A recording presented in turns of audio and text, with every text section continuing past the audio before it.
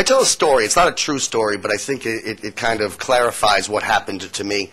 I say, imagine being in a restaurant with an old friend, and you're catching up, and suddenly he blurts out, "I hate my wife."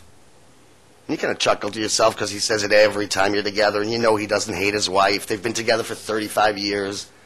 He loves his daughters, and they're just like her. No, he doesn't hate his wife. Then you're having some dinner, and you look out the window, and you spot his wife out the window, and she's being beaten up. And you grab your friend, you say, come on, let's help her. Let's help your wife. And he says, "Nah, I'm sure she deserves it." At that moment, it dawns on you, he really does hate his wife. Well, that's what 9/11 was to me. I would hear my friends from the left say how evil and horrible and racist and imperialistic and oppressive America is, and I'd laugh to myself, they always say that. They love America. And then on 9/11, we were beaten up.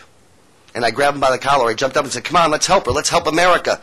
And they said, "No, she deserves it." And at that moment, I realized they really do hate America. And it began me on what's now a 5+ year quest to try to understand the mindset. How could you possibly live in the freest nation in the history of the world and see only oppression?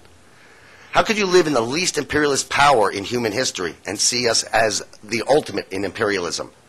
How can you live in the least bigoted nation in human history and, as Joe Biden said, see racism lurking in every dark shadow?